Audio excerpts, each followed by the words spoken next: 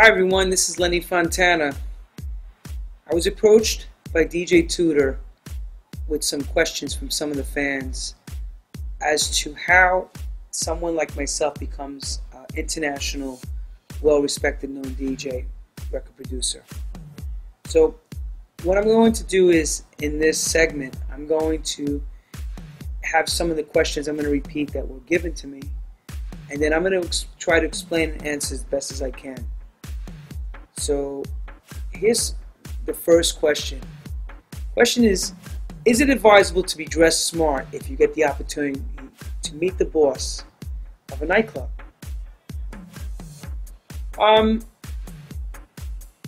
To be honest with you, it's like any other job. If you want to impress someone, you have to look the part. You have to think already that you have this job. It's kind of like knowing what you want, the picture or the view of it, and showing someone that there's confidence. But nowadays, the owner of a nightclub doesn't necessarily hire a DJ. It's more or less the promoters and knowing who's running the nights. That's the best way, and the most important thing is impressing the promoter with your look and that you know what you're talking about, because most of the promoters now are pretty clued up on what DJs and who's playing where. The next question is it a good idea to have a mix on CD ready? Oh, always. And also, make sure you have your details on it. That's important, because there's been many moments where people have given me stuff just to play as a DJ and never gave me any details to contact them back. It's a shame, and I've gotten some great records over the years. So yes, always put your stuff down on the CD, details.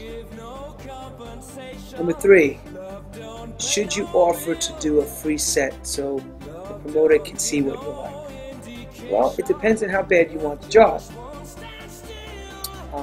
You definitely, if it means a lot to you to get this job, and he says to you, well, you know what, I want to try you out, and it's in your best interest to definitely try. When I first started playing a long time ago,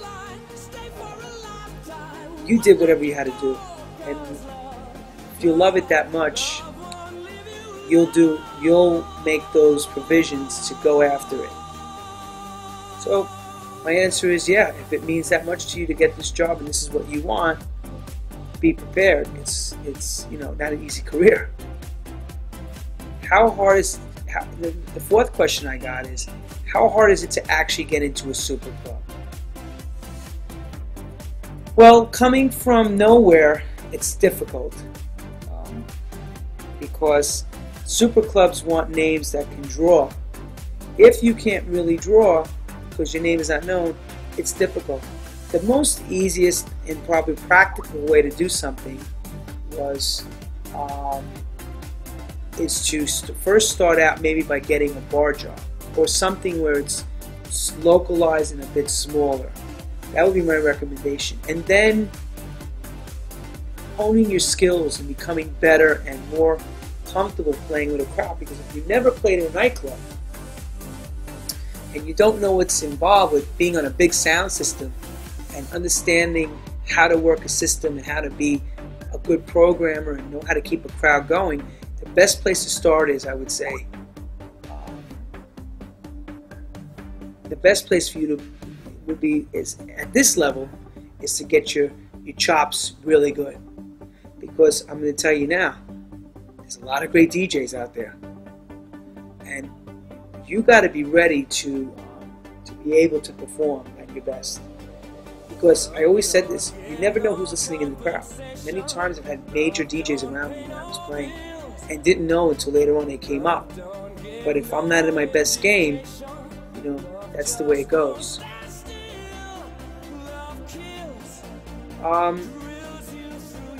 The next question I got is,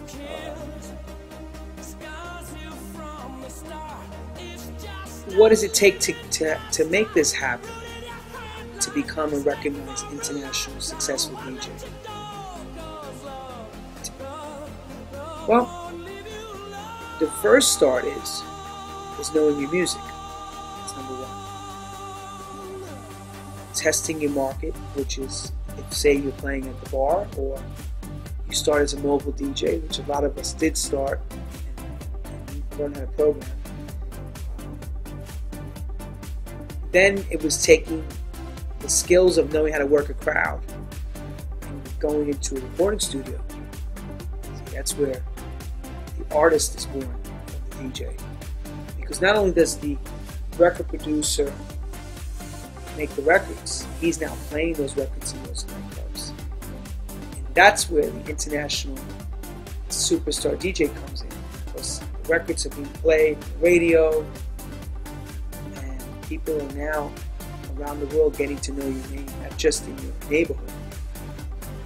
So if that's meant for you to do that, to become a record producer, I do recommend you starting to set that up with the ideas of making it that you can make this step.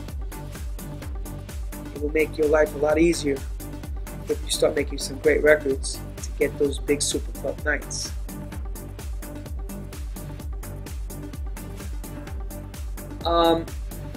One other thing I can add to the whole lifestyle as international DJ is that you have to be willing to really give up, the idea of hanging out.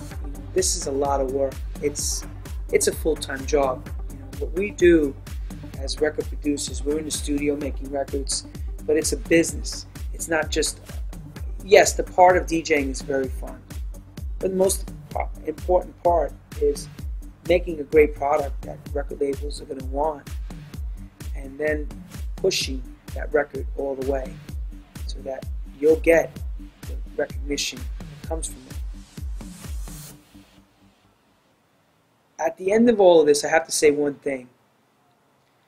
You must practice and enjoy it.